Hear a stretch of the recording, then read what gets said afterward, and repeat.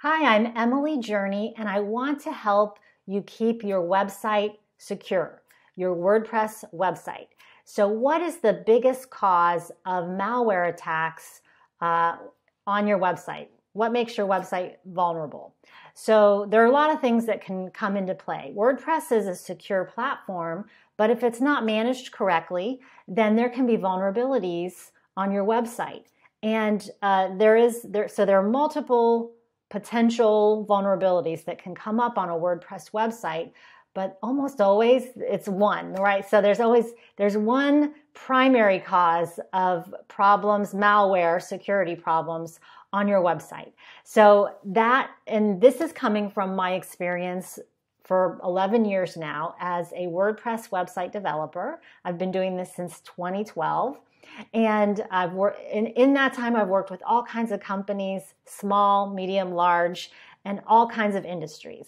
And so I've seen this happen over and over again with new clients who come to us with a website that has this vulnerability built in. Okay, you ready?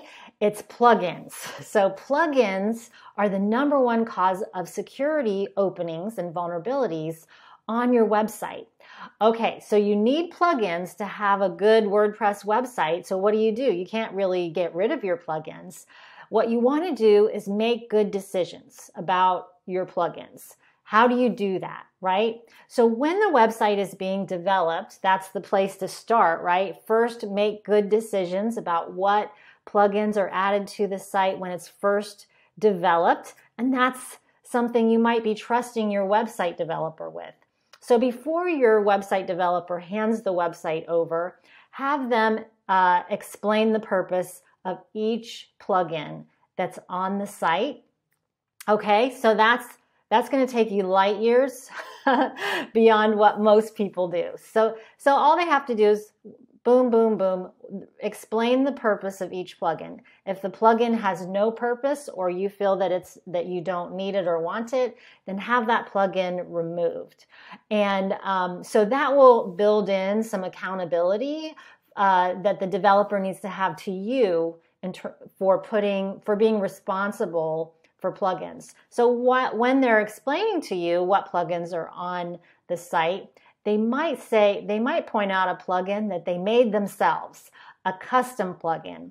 These are also really common openings for security problems. So custom plugins I never recommend those. Sometimes a developer will present a custom plugin as a really cool upgrade, as a benefit, as, the way to do this cool feature that you want.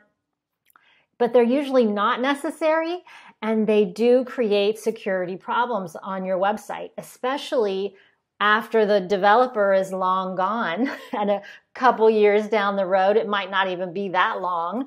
That plugin has just kind of started to break down in terms of compatibility with other plugins, and people who are hackers putting out malware out there, they're staying current. So they're looking for the latest vulnerabilities, right? So they're just getting better and better all the time. So you don't want to have a custom plugin on your website if it can be avoided at all. And usually there are workarounds. You can figure out different ways other than having a custom plugin on the website. So custom plugins, also plugins that are not being used, you want to get rid of those, right? So it's really common for a website developer to not clean up after themselves, to leave the trash. And maybe it's plugins that were used only during the development process. Maybe they were only needed during the migration and launch process of the website. They're not needed anymore. They shouldn't be hanging out on your website. There may also be plugins that they were testing and considering, but the decision was made not to use them, but maybe they're still hanging out. There may also be some default plugins that were added right at the beginning of the development stage of building the website that the developer never bothered to use. Jetpack is a plugin like that. I don't know anyone who uses the Jetpack plugin or needs it, right? I don't know anyone who needs the Jetpack plugin. So if you see that one, that might be a sign of a plugin that's kind of clogging up the drains. I'm not saying that that one's a vulnerable one, but that's an example of one that a lot of people have but don't need, don't use, right? So clean up the list of plugins. And let's say your developer is out of the picture, right? And you see this list of the plugins on your WordPress website and you're like, I don't know what these do. These just confuse me. So you'll see with each, you'll be able to clearly see if what's active and what's not. So if there are plugins that are not active, you can delete them. If plugins are active, it's 2 steps to delete an active plugin. You must first deactivate the plugin, and then you can delete it. So it's always a 2-step process: deactivate, and then you have the option to delete it. So if you're like not sure if you're using a plugin, you can always deactivate it, see what happens, and then go back and reactivate it, right? So see how does anything change on the website, how it looks, how it functions, right? But before you even get to that step, you can actually click view details about the plugin, right? So you can so you want to take that step first, right? So look at what is this plugin about? What does it do? The summary of when you click view details for a plugin, or it might say go to website, so you can go to the plugin website and you can see pretty quickly what purpose the plugin serves. And so that should make sense to you. Also, when you click view details, there will be information there about how many people are using the plugin currently, so that should be a high number, not 10 or 15 or even just a few hundred, right? It should be a lot of people because there are people all over the world using WordPress. So you want to see that it's popular, that it has a lot of reviews, not just 10, because if there's only like 10 reviews, it doesn't matter if it's 5 stars. If all 10 of those 5-star reviews are that developer's friends, then that's not really a good, it doesn't really give you a good sense of the quality of the plugin. Here's the other thing that you want to look for is, when was this plugin last updated? Was it 2 weeks ago, 2 days ago, a few months ago? All that's in the zone of good. But once you get past a year, if a plugin hasn't been updated in a year, then it may have been abandoned by the developer. So what do I mean by that? Abandoned by the developer. And what is this about updates? So the majority of updates that come through for WordPress, themes, and plugins are security updates.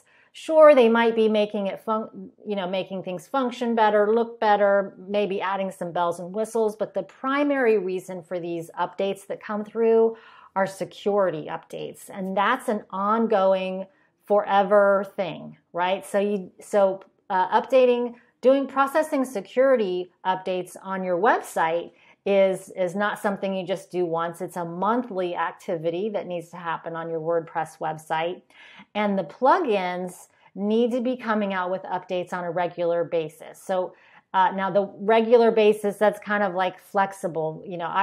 A plugin doesn't normally come out with an update every month, but a whole year shouldn't go by before a plugin gets an update, because hackers are not taking a year off.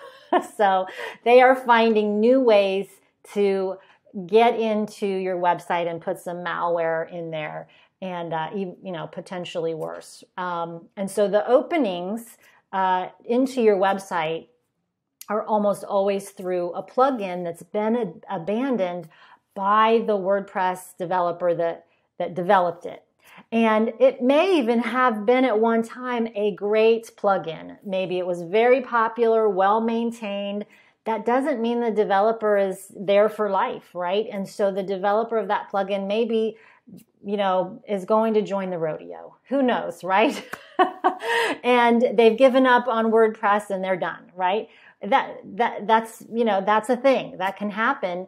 And so a fantastic plugin a secure plugin can become not secure simply because the developer no longer maintains it. So you want to look at when was the last time each of your plugins was updated. You want to get rid of plugins that are not being used. You want to evaluate every single one of your plugins on your website. And when you do this, you'll be really addressing the biggest cause of malware on WordPress websites. And this is something that it doesn't matter how locked down, how much security you have on your server. It doesn't matter. You can have what kind of security plugin you have on your website. It doesn't matter. If you have vulnerable plugins on your website, then your website is vulnerable, and those other security measures will not protect you. Okay. Stick around, subscribe to my channel. I'm Emily Journey. I help with WordPress questions, SEO questions, and also how to do this website development business if you're a website developer.